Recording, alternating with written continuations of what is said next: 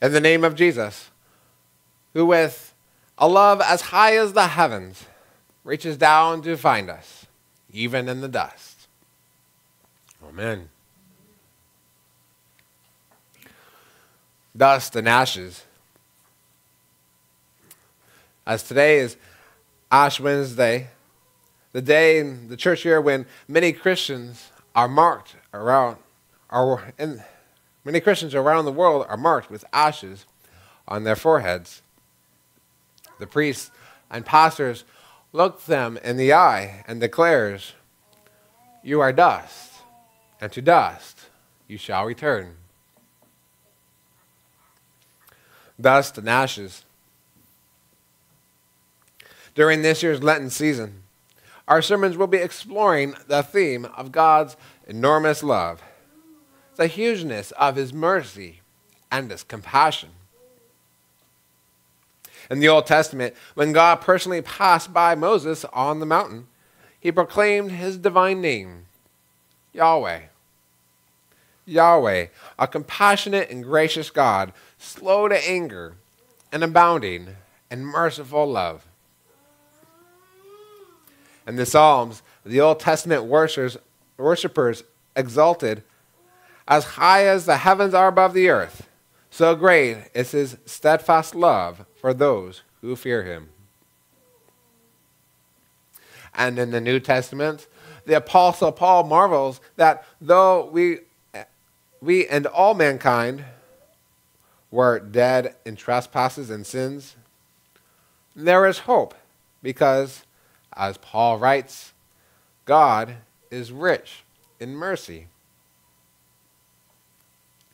The enormity of God's love and mercy drove Paul to his knees in prayer, fervently asking that others too might have strength to comprehend with all the saints what is the breadth and length and height and depth, and to know the love of Christ that surpasses knowledge.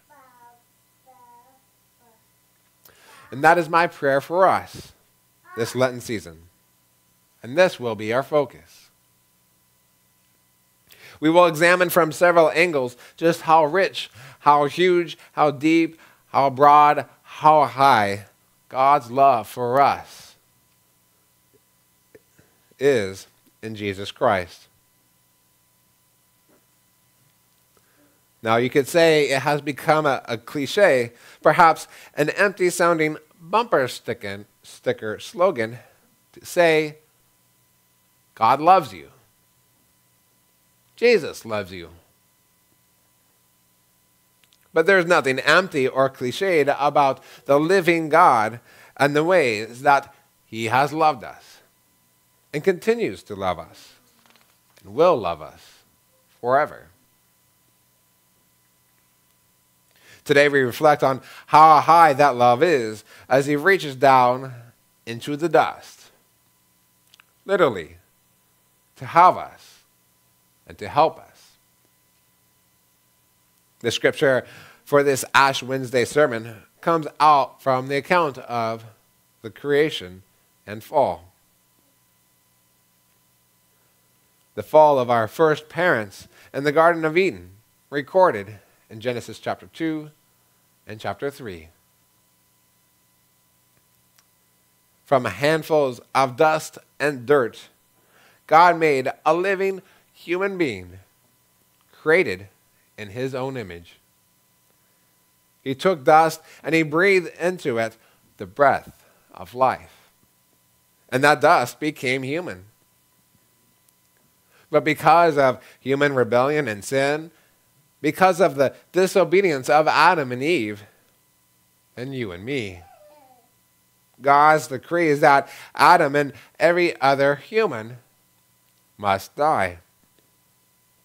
We must return to the dust and the dirt from which God formed us.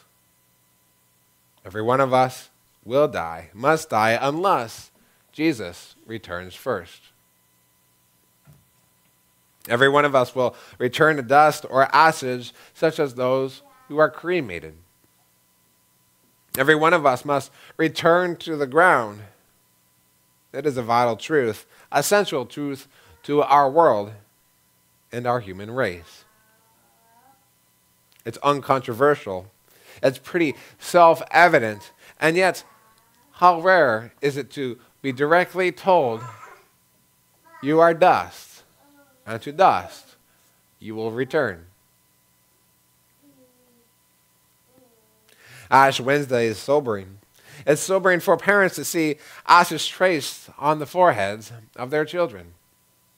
And to hear those words addressed to them individually, remember you are dust, and to dust you will return. But it's true. True for each and every one of us. This dose of reality summons us to repentance and also to joy. To joy because as a Christian, I know Jesus, the mighty Savior, has won for me the resurrection and eternal life. But these blunt words and these ashes also summon us to repentance. My sin grieves my God. My sin has brought wretchedness and death into God's creation, into my own life, into the lives of others. Dust and ashes. What a thing for Adam and Eve to have to endure. They had a perfect world right before them, and yet they chose sin and had to deal with the consequences. The consequences for themselves, to each other, to the children after them. What a result they had to take in. Did they have the stomach to continue to eat? And if not, how long would they fast for? Our lesson from the book of Genesis doesn't mention if Adam and Eve repented to each other. But they must have, for they had to embrace the world together. They didn't have time to hold grudges, and it would not have been the loving thing to do. When I think of love, I think of positive emotions. I think of a chemistry that brings people together to move forward with a great hope. But relationships have their mistakes, don't they? Our mistakes have mistakes with people we care about, and mistakes with a God who created us. Through embracing the relationships with the people we care for, we learn that repentance isn't always a joyful thing. But it does set us all on a path for a greater future, a stronger future. To refuse to repent is to break up a relationship. To refuse to repent is to go into hiding.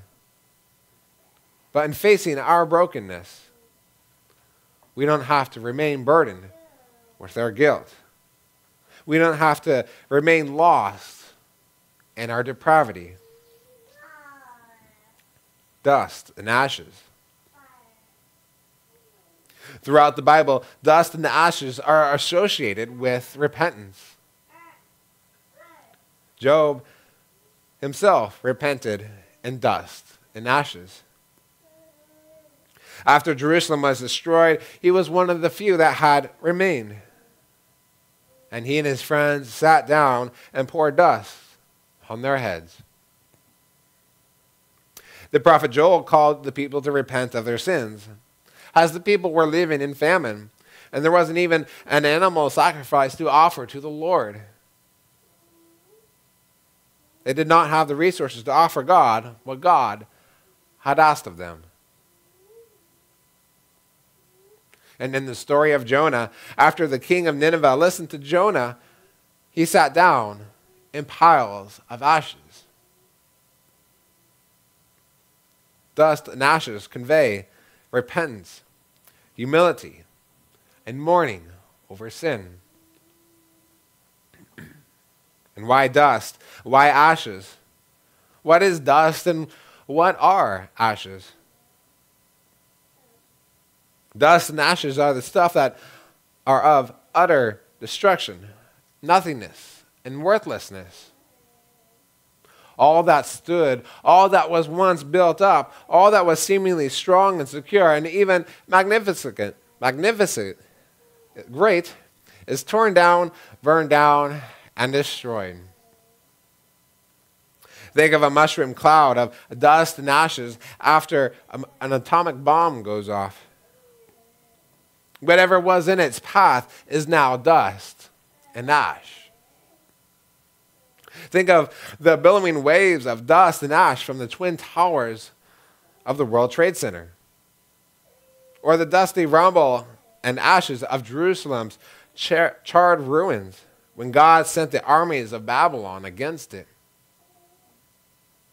And it will be the same with cities and buildings sooner or later, as no empire lasts forever. What of the millions of human beings who preceded us in this world? Where are they now? What has become of them? Kings and queens, butlers and beggars, all of them are dust and ashes. In the Old Testament, God calls cities and nations to repent, to turn to the Lord for mercy. And his prophets warn them. Such as Isaiah, who declared, the high fortifications of God's walls will bring down, lay low, and cast to the ground, to the dust. And again he writes, you will be brought low. From the dust of the earth you shall speak. From the dust your speech will be bowed down. Your voice shall come from the ground with the voice of a ghost, and from the dust of your speech shall whisper. Men had defied God and turned away from him, oppressed others, and exalted themselves. They refused to acknowledge their sin, to humble themselves and seek God's mercy and help. And so God declared their end, dust and ashes. He warned them and he threatened them, and it was much like the sentence that was pronounced upon Adam. You are dust, and to dust you will return. This is God's sober sentence pronounced to us today. You are dust, and to dust you will return. But notice this also, dear friends, in Jesus Christ, the somber reminder quoted to you on this Ash Wednesday. Remember the verses before this in the book of Genesis. God said to Adam, by the sweat of your face you shall eat bread till you return to the ground. For out of it you are taken. For you are dust, and to dust you will return. So yes, it is true that because of sin, you and I must return to dust. But there is a God who reaches down into the dust and gives us life. Behold, the high God reaching down in the dirt on the sixth day of creation. Behold, God's heart beating with excitement and joy as he formed our first father. Adam had nothing, was nothing, deserved nothing. He was just dirt. But God, in his love, made him. He breathed into him, raised him up from the dust to live under God, to know God, to enjoy God, just as God enjoyed Adam and Eve. God gave them every good thing, and everything was for their good. Brothers and sisters in Christ, you are dust, and to dust you will return. But remember, long ago, at the beginning, God took us from the ground, raised us from the dust, enlivened us with his divine breath and love. And he is still this God for you. He helps his people. In any low and desperate situation, he is the God who has heard from Hannah's prayer for a child. And she rejoiced and said, "There is none holy like the Lord, for there is none besides you. Raises up the poor from the dust, and he lifts the needy from the ash of heap." Again, you are dust, and you will return to the dust. But God's high love will preserve you forever. God will one day reach down into the dust again, into your grave, into your dust, and he will raise you up, your body. In love, he will shape your dust. In love, he will breathe into your lifeless corpse the breath of life. In love, he will reach down and draw you up to share the joy of Jesus' own resurrection. We who are dust will share in Jesus' glory and life. All because Jesus set aside his glory and laid down his life to share in our dust and in our death. The one who created us from the dust was Christ crucified because of hate.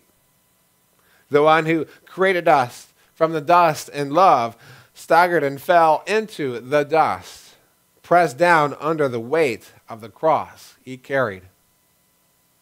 The one who created us from the dust in love hung on the cross in pain and shame and nakedness, covered only in dust, in blood. The one who created us from the dust in love poured out his blood for those who would know him not. And his blood ran down his face, his arms, his side, his legs dripped down into the dust below. And from that dust, the blood cries out. From that dust, his blood speaks out in love. Father, forgive them. Pardon them. Restore them. Resurrect them. For I have shed my blood for the forgiveness of their sins. Dear friends, God loves you. God's love for you is so high that he reaches down into the dust to help you, Back in the first week of the world, when God scooped up that dirt, he looked ahead to the resurrection. As God scooped up that dirt to form Adam, he knew that the day would come when he would do this for Adam once again, and for all his children, and for you. As God scooped up that dirt for Adam, he also knew that it would cost the lifeblood of his divine Son. Behold his great love for you, even then. And so the Father bent down, and the Son at his side, creating with him, reaching out into the dirt, so that he might have you, so that he might help you, so that he might love you. May he grant you true repentance and full joy in his love this Lent. May he give you confidence that whatever comes our way, that his high love will lift up from the ash heap and one day rise you from the dust. And we close this sermon with the words from Psalm 103. For as high as the heavens are above the earth, so great is his steadfast love to those who fear him. As the Father shows compassion to his children, so the Lord shows compassion to those who fear him. For he knows our frame, and he remembers that we are dust. Amen.